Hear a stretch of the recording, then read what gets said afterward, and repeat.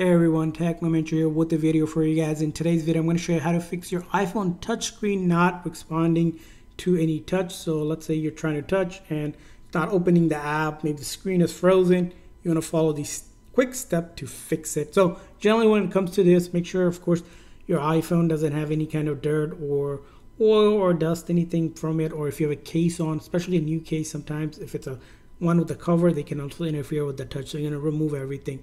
Now with that, the next step you want to do is follow this step. You're going to quickly press and release the volume up, followed by press and release the volume down button, and then hold on to this big side button until the screen goes completely black and the Apple logo appears. So I'll demonstrate this for you. So I'm going to quickly press and release volume up, volume down, and then I hold on to the side button just like that.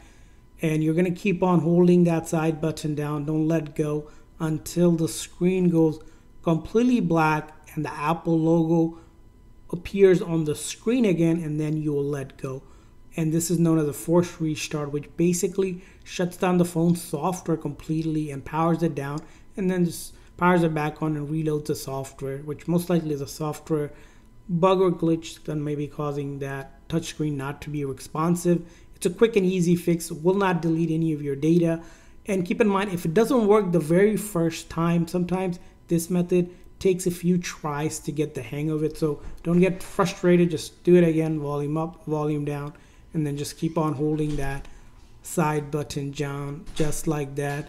And you just want to wait it out until it goes again completely black and the Apple logo appears again, and you will be back in business and your touchscreen should work again. And I hope this video was helpful, so please consider hitting the like and subscribe button for more tips and tricks for your iPhone. We'll see you guys next time.